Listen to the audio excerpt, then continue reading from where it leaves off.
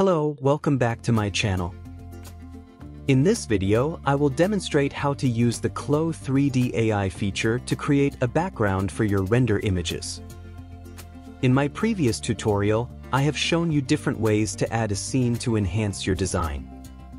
Whether you're creating a custom scene from scratch or downloading an HDRI file for use as a background, these methods can elevate your presentation. However, if you're looking for a quicker and more efficient way to add a background to your rendered images for a presentation, the new AI background tool is a game changer. In the 3D window, I have uploaded a dress design and changed the avatar's pose. Before adding a background, the first step is to render the image. Go to Top Window toolbar and open the Render window. Select the image size and enable transparency for the background.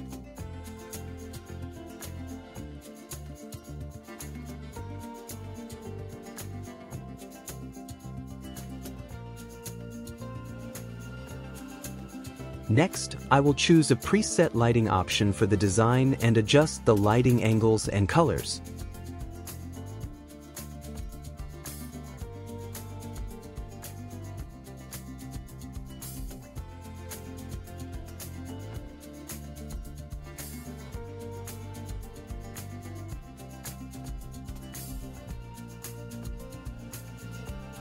Finally, I will adjust the image quality settings.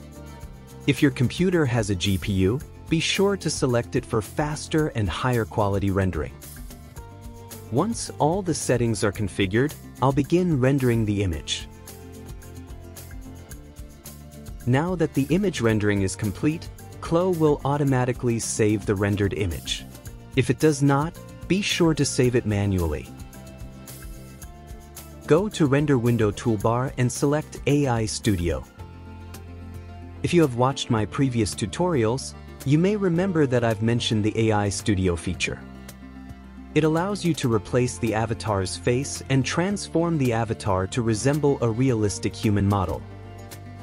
In the latest version of CLO3D, a new background generation feature has also been added. In the Target Image window, click Upload to bring in the saved render image.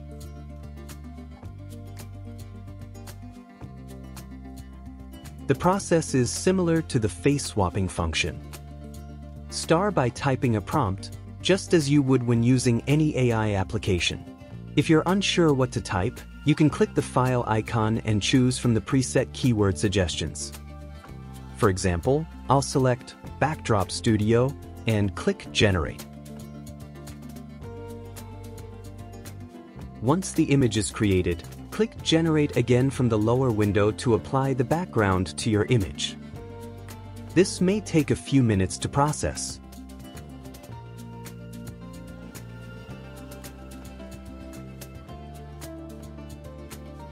The AI-generated background will appear on the right side of the output window. It came out pretty good, but it doesn't quite match the vibe I want for this dress design. So I'll try different keyword suggestions until I find one that fits better.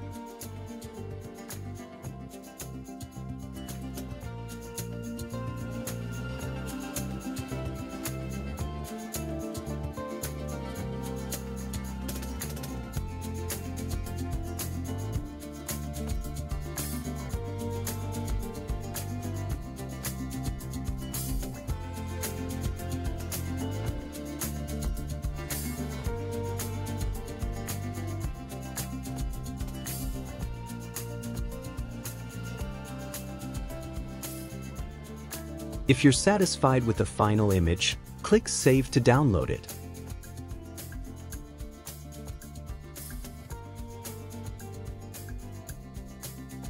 By the way, all AI-generated background images are temporarily stored in history, so you can go back, select a previous version, and regenerate if needed.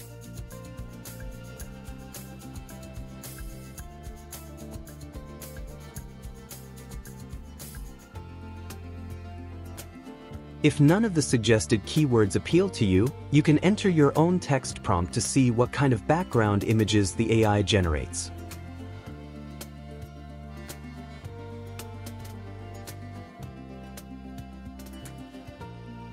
Like most AI-generated content, the results can be hit or miss.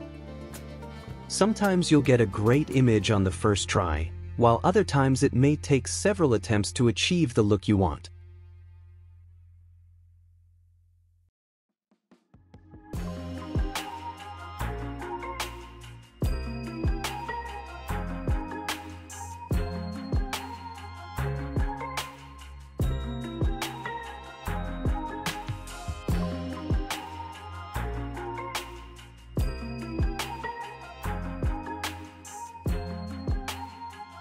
After trying a few prompts myself, I still didn't find one that fit the design.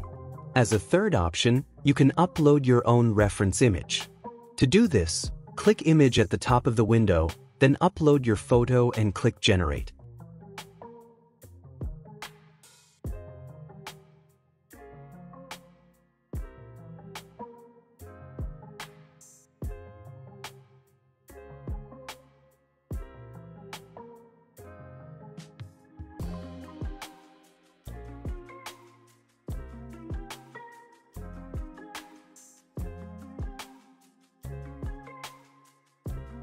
The result was decent, but in this case, the avatar appeared to be standing on a pond.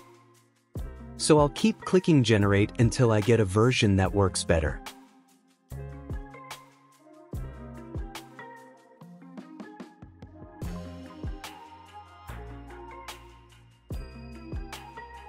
And here is the final render image with background.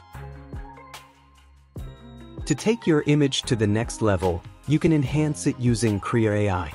I've mentioned this platform in a previous video, and as of now, it still offers a free version that allows you to enhance your photos using AI. Once you sign up and log into Krea AI, select the Enhance feature. Upload your rendered image.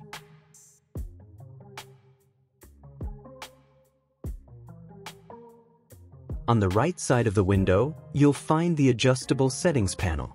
Since it's a free version, there's a resolution limit. You can either type your own prompt to describe the image or click Describe to let the AI generate an automatic prompt. Adjust the AI strength and resemblance percentage to your preference.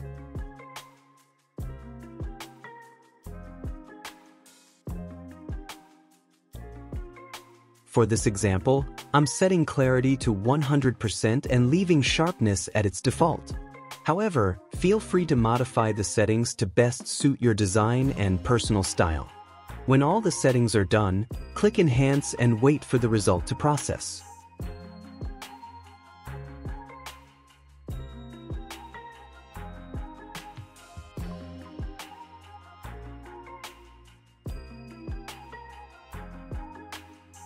Here is a side-by-side comparison of the original and the enhanced image. If no further changes, you can proceed to download the image. That concludes today's tutorial. I hope you found it helpful and inspiring.